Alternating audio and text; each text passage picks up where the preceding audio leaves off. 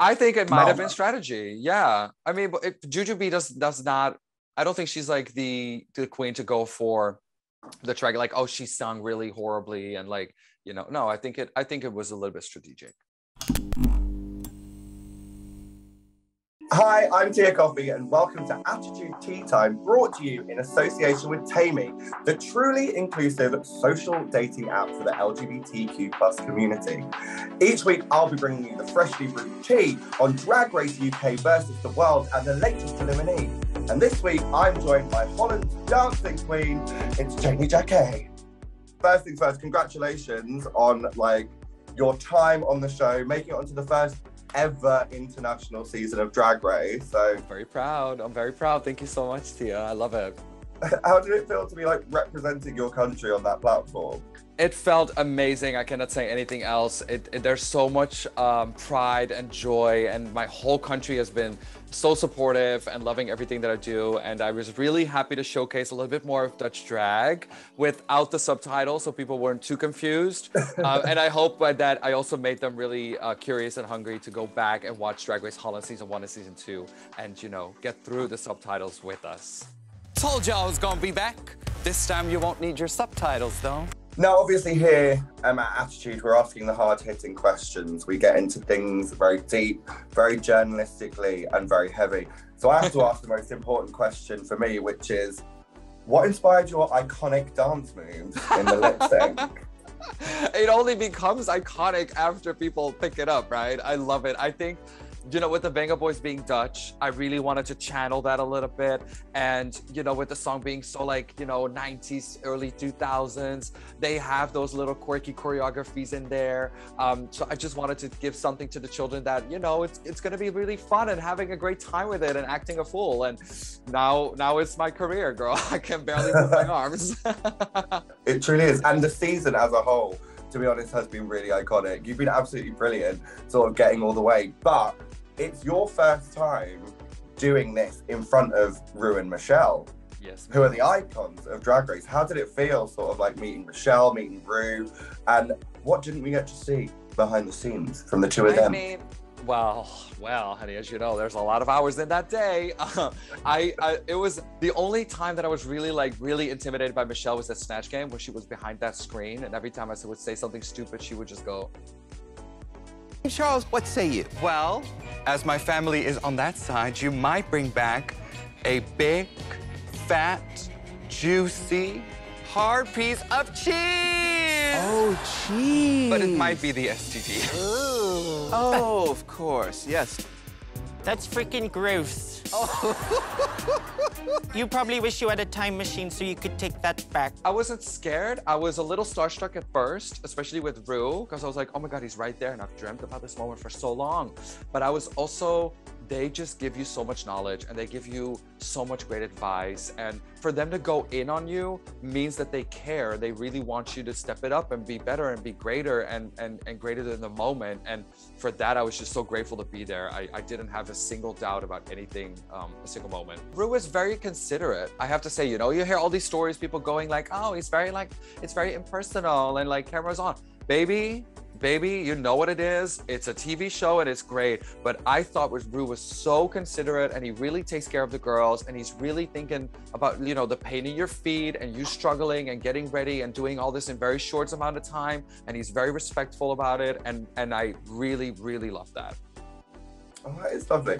And I think one thing that we really loved on this episode, because we all love like a musical moment, it's my favorite moment pretty much every single season, is when we get sort of like a girl group vibe. Do you think the right decisions were made?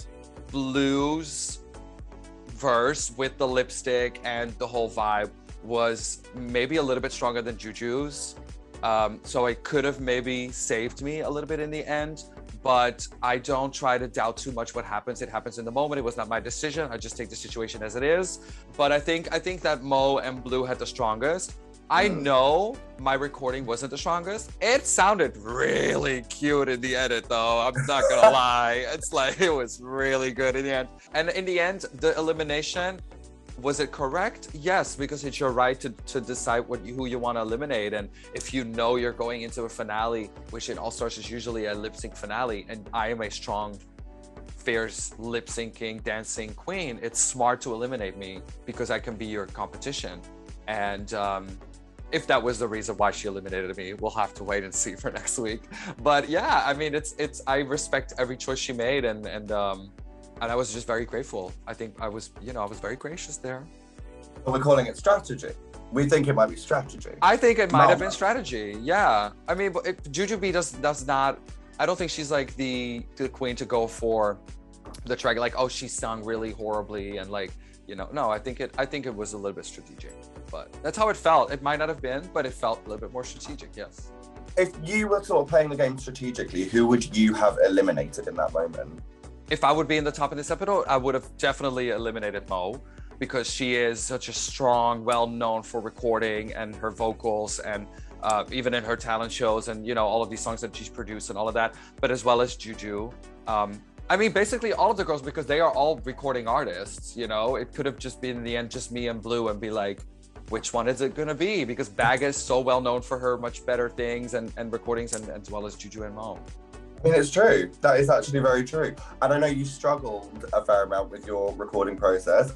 And as you said, it sounded gorgeous in the end. Mm-hmm. Is that something you might want to pursue? Are we expecting any music?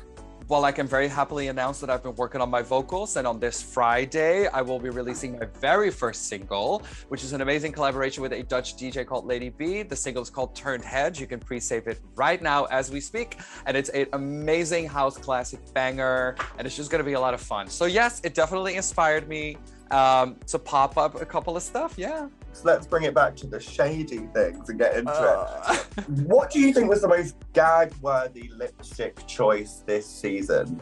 Because they've all been gags, to be honest with you. But what was the biggest gag for you? I mean, when I was saved and then the other person had my lipstick, that was a good gag. I was like, right, there we go, episode 1. If you won, Jimbo, who would you have picked? JJ, I love you, and this means nothing beyond a bond that I felt like I had to honor. I had pulled your lipstick. It's good to know that we're choosing alliances over some feedback from the judges.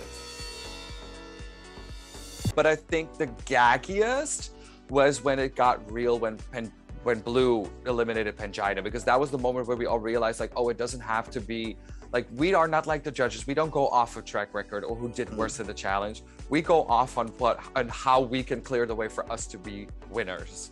And especially the emotional reaction from Pangina. So that was the most gag-worthy choice of lipstick. Do you think the lipstick format is fair? Are you okay with it, or would you have preferred it to be judged as a normal season? I think that a progress of a normal season, and in the end the finale, is sometimes a little bit more interesting to watch, or a little bit more empowered, because it's the strongest girls and the girls who exceed and the girls who push themselves to new levels that will end up in the finale and that you're rooting for. So you get this whole journey of following them. So that is, it is a beautiful season to watch, like for example, Drag Race Holland or normal seasons. But that being said, we know what the format is. We know that it's All Stars. We've had one shot. This is the rematch. So you can play tactics in a different game. So I think that, it's a valid season for how it goes and the choices are being made.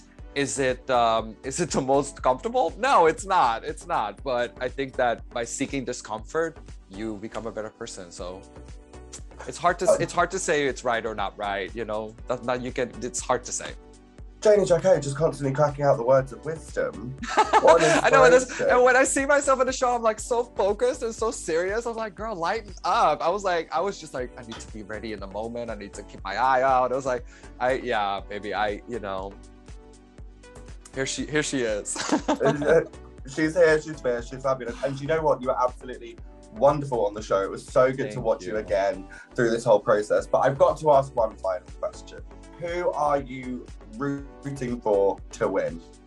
I am definitely looking back at while watching the show as well, and all of the things that you see. And I think that I love it when a queen is just becoming something else and something greater than she is or was in the past. And for that, I'm definitely rooting for Blue Hydrangea to win and snatch this crown, bring it home. It will mean so much for Ireland and for the United Kingdom in general for her to be crowned 100%.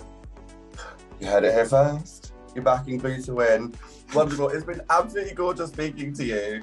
I hope you have a wonderful rest of your journey. Can't wait to see you in the UK, performing with Cheryl, performing everywhere, and all of that kind of thing. So looking forward to it. And thank you so much for having me. You've been wonderful. Thank you for watching Attitude Tea Time, brought to you by the Taimi app. Make sure you join us again next week for some more scalding hot tea. Bye, babes.